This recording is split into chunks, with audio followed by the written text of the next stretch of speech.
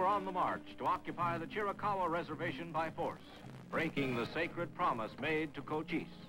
And in wild defiance, Cochise proclaimed that this would mean full-scale war again, to the death.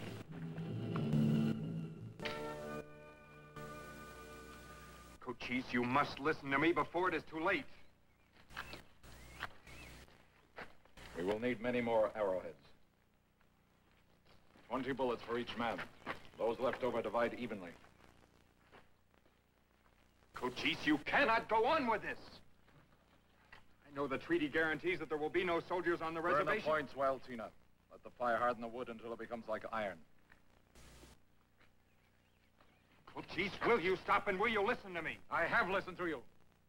For one full moon, I have waited and I have listened. Now an army marches into Apache land, and I will listen no longer. Cochise, you know I have tried. Yes, you have tried. But your words have fallen on ears that are close to honor. No one will listen to you. Tomorrow, soldiers will be on my land. Cochise, they can always be made to get off again if you will give me time. You know as well as I do, Agent Jeffords. When soldiers come to Indian land, they never get off. What you say is true, but war is not the answer. It is the only answer. We will fight, and we will die. But we will not let soldiers stand over us with guns. There's one thing I have not yet tried. To speak to the general face to face. And go. And speak to him. And tell him this for me. When the first white soldier puts his foot across Chiricahua boundary, then the peace is broken. And once again, the Americans are at war with the Chiricahua Apaches. Cochise, if there is no other way, then I must fight too. With my own people. A man will do as he must. But this will not change anything between us. We are still brothers.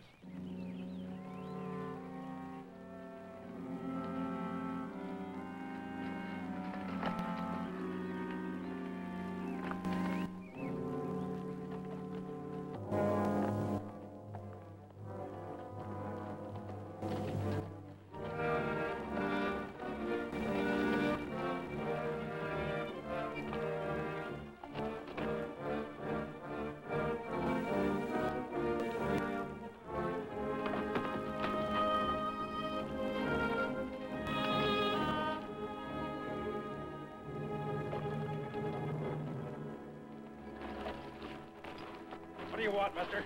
Got to talk to General Edwards. What's your name, mister? Just a minute. General Edwards, I'm Jeffords, the Indian agent. Read your messages, Jeffords. All of them. Nothing to talk about. I'll have Sergeant Matthews check the supply mules. They look sore-footed this morning. Yes, sir. Didn't anything I had to say mean anything to you? Indian agents mean nothing to me, Jeffords. When I was appointed commanding general of the Arizona Department, I was given full authority to run this show as I saw fit. I've been in this business a long time, Jeffords, and I see fit to put soldiers on this reservation just as they're on every other reservation in the country. I'm not questioning your experience, General, and I know your reputation. But you're new out here. You don't know the background of the peace Cochise made. They're checking them, sir. Blasted alkali desert. They have to wrap those mules' hooves to keep them from rotting off. General, Cochise is still at peace. He wants to stay that way. Good. Then we shouldn't have any trouble with him. Send out a patrol and have them pick out a place to camp tonight, Major. Then I want you to see to it that the men are fed and bedded down early. I want them fresh and rested when we move tomorrow. Yes, sir. Troopers Adams and Johnson, fall out. Forward! Ho!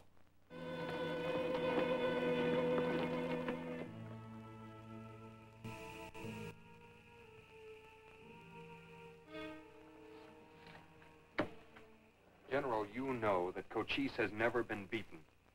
He didn't accept peace, he granted it. And there were certain things guaranteed to him in writing. One of those guarantees was that there would never be troops stationed on the reservation. It was part of the treaty. That was foolish, dangerous, and impractical. Blasted man, why should an exception be made for the tribe with the bloodiest fighting record of all? No reason, General, except General Howard gave his word. Tactical concession, and in my opinion, an unnecessary one. It was quite necessary at the time, General, because without that promise, Cochise would never have quit fighting, and Cochise has kept his word. I got to convince you that you don't need troops on the reservation to guard the Chiricahuas. Because you and this Cochise are friends?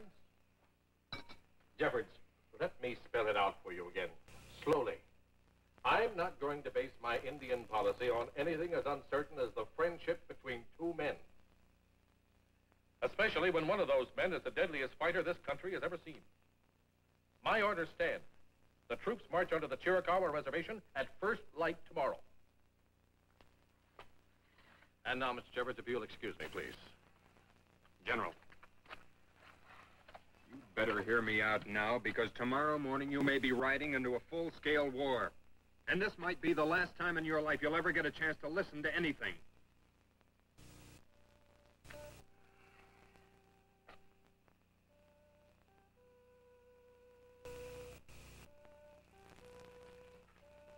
All right, Mr. Jeffords. Talk. When I first met Cochise, I was in charge of the mail run between Tucson and Bowie. As you know, it was a tough time for Americans then. The Apaches controlled the territory completely. Most of the small ranches and towns were wiped out. Cochise had Tucson practically in a state of siege. Nothing went in or out without strong Army guard. But Cochise and I had become friends. He gave his word that nothing would happen to the mail riders. Cochise kept his word. From that day on, we carried the mail in perfect safety through country where an American alone was usually dead. And even Army patrols could not ride without paying a tribute in blood to the Apaches.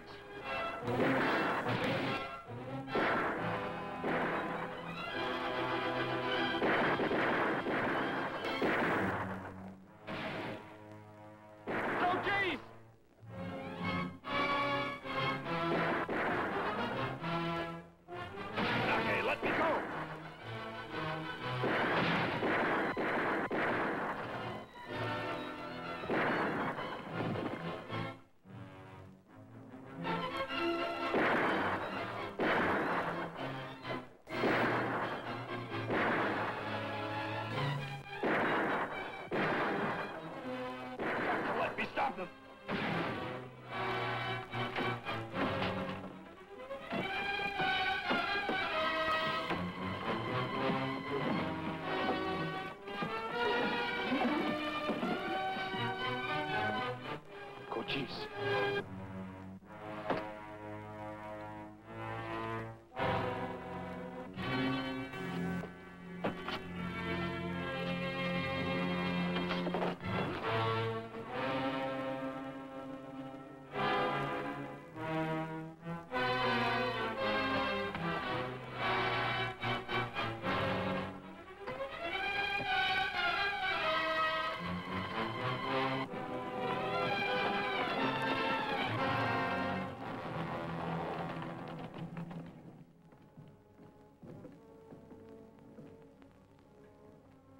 Better go find yourself a bottle or a fist fight and forget it, Tom. I wish I could. You've seen killing like that before on both sides. It's not just the killing, Milt. You don't know what it felt like to be held there helpless by friends, watching your own people being shot down. Oh, this rotten war. Why does it have to be this way anyway? Don't ask me. I didn't start it. Milt, Cochise is my best friend. He saved my life. He's protected me and my mail riders. He's not my enemy. Sure proved that. I've lived with his people, Milt. I've eaten with him. I've laughed with him. How can I fight the Chiricahuas? How can I fight Cochise? Are you thinking what I think you're thinking? Can't straddle a fence forever, Milt. You are. You're thinking about Captain Ward's talk of how you ought to be scouting for the Army. How long can I sit back and do nothing? You're getting the mail through. That's more than anybody else could do. That's not enough. Doesn't help my conscience any. Conscience, boy. Between that and Captain Ward, I suppose you just naturally have to go out and get yourself killed, like some darned hero. I think I've got to pour some sense into you. Come on. Let's go to the saloon. Oh, thanks, Milt. Move. We got mail to deliver.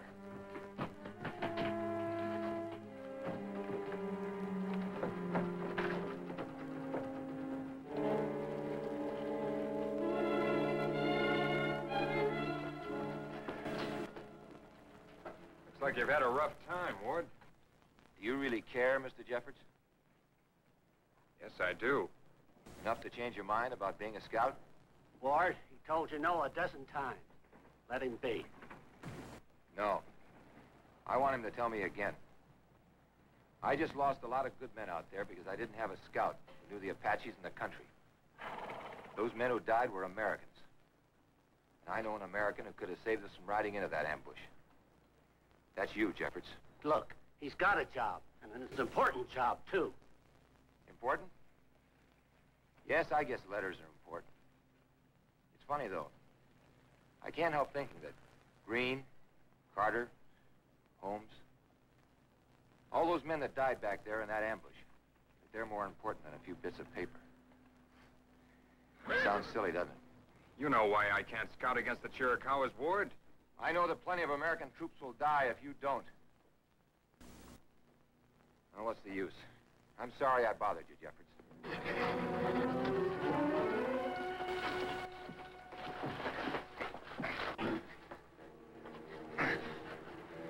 This man needs help fast. He needed help this morning, Jeffords. Just like those others. Still out there in the desert. Buried.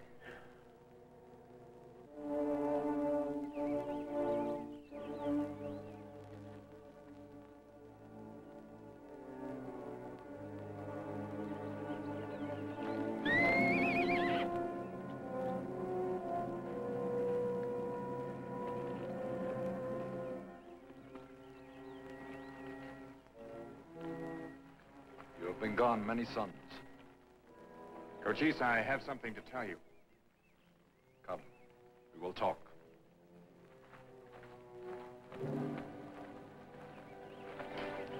Cochise, I have agreed to serve as scout for the Army. I had to come here first to tell you. When I leave here, I will become an enemy of your people. You will be a great danger to us. You could remove that danger. I'm alone in your camp. These words dishonor both of us. We knew it might be this way sometime. Are we not the same, you and I, one to the other? Yes. That is why I had to come here first. To explain what I was doing and why. I know why. Do I not fight your people? What would you think of me if I did not fight by the side of Apaches because of my friendship for you?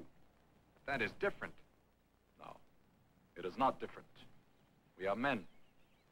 We cannot turn our backs on our own people. But I know how hard the decision was to make. I am proud of you. Things should be different. They cannot be different. But you and I speak with truth. We still stand higher to each other than our people stand to each other. Tonight we shall mix our blood. We shall become brothers. When I am to become your enemy? Now, when you are closer to me than my own sons. You're a great man, Cochise. A very great man. It is our brotherhood. And as our blood became one, we became brothers. Blood brothers? Oh, come now, Jeffords. Only children and heathen put faith in any such nonsense. General Edwards, Cochise and I are closer than any two men born of the same parents because we chose to be brothers. If you'll let us work it out together, the Chiricahua Apaches will never break the peace treaty. I'm sorry, Jeffords. I can't risk it. The troops will start moving to the reservation at dawn, just as planned. And 1 minute later, you'll find yourself in an Indian war. And you'd better win it, General. Because this time, there won't be any peace treaty. There won't be any peace until the last Chiricahua warrior is dead.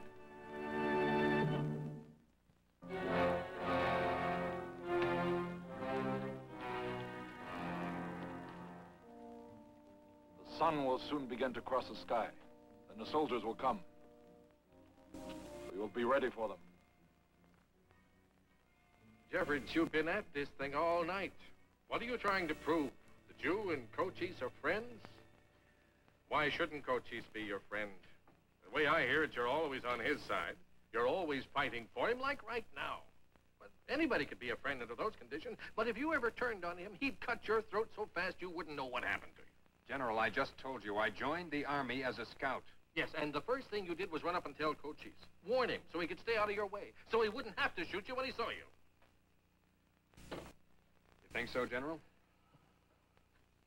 And maybe you'd better listen to what happened to me after I left Cochise.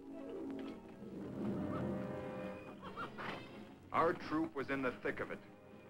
We took the fight into Cochise's own territory, used his own war trails and favorite ambush positions.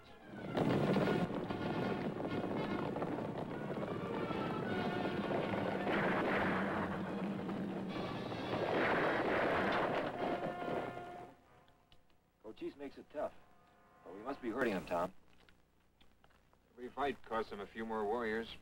Sometimes even more than a few. That's something he can't replace by stealing. We're doing more damage than all the other troops put together. You're the reason for that, Tom.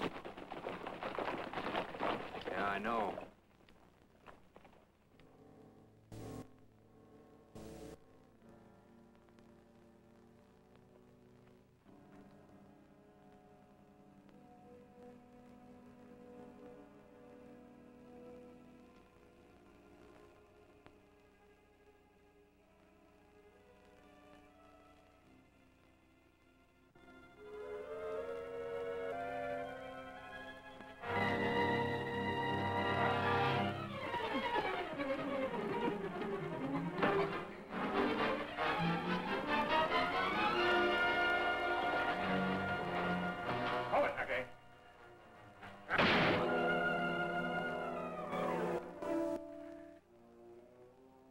Not make me kill you, Nage.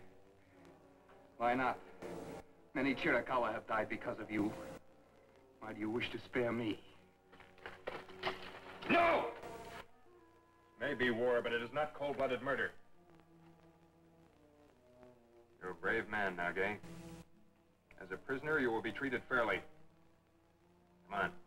Let's have the doctor bandage that arm.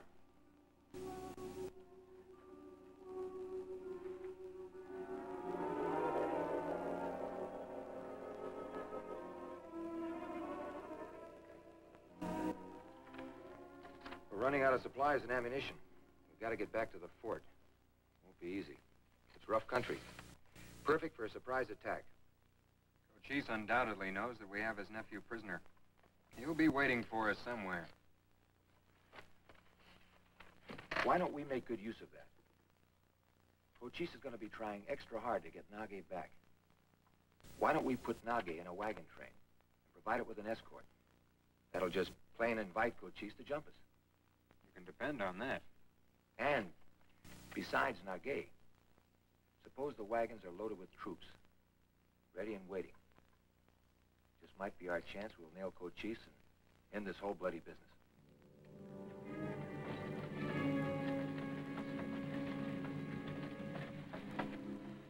I'm glad we're out of that canyon.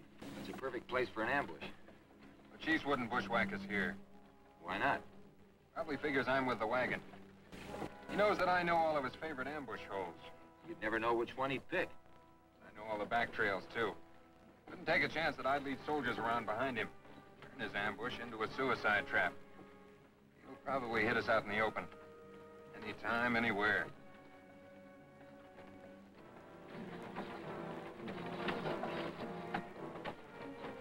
He's out there somewhere, Nage.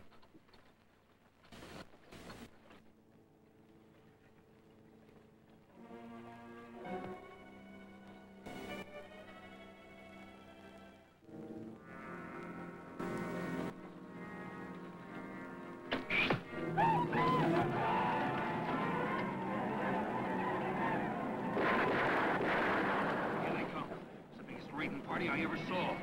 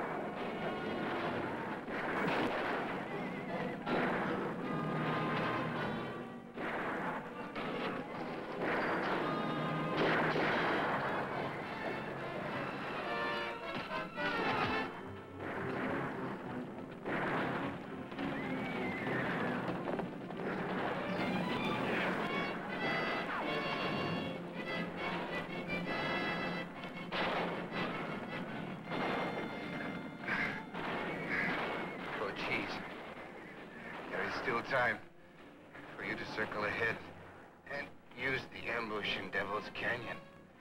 It is too dangerous. My brother knows the trail. Kill him, Cochise. Kill him and you can wipe out all the soldiers in Devil's Canyon. Kill him.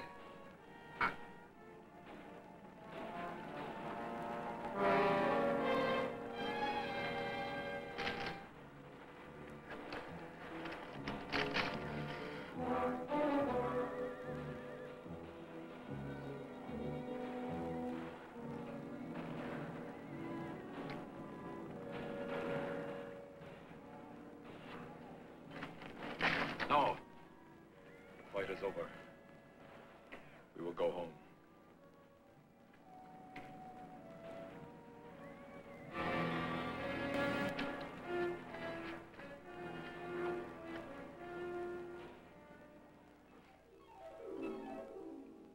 Add it up, General. Add it up good and carefully. This Indian, this man you think is a wild savage, had a chance to kill me and win one of the biggest victories in his war. But he couldn't do it. He couldn't do it even after he saw me kill his own nephew. Cochise turned his back on battle for the first time in his life. And instead of a victory, he gave himself a big defeat. Why? Because we're brothers. Sworn and sealed in our blood. And that's what's keeping the peace, General. And that's something your soldiers will never be able to do.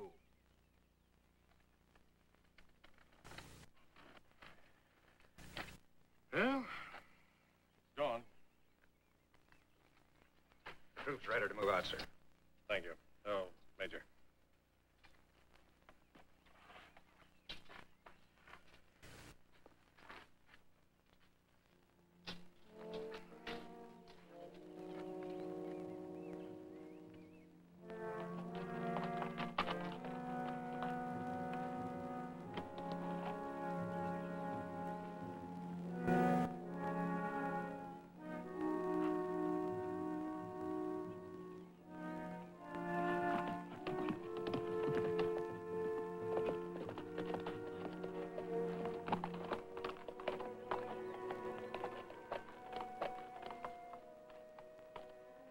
It is daylight. When do your soldiers ride?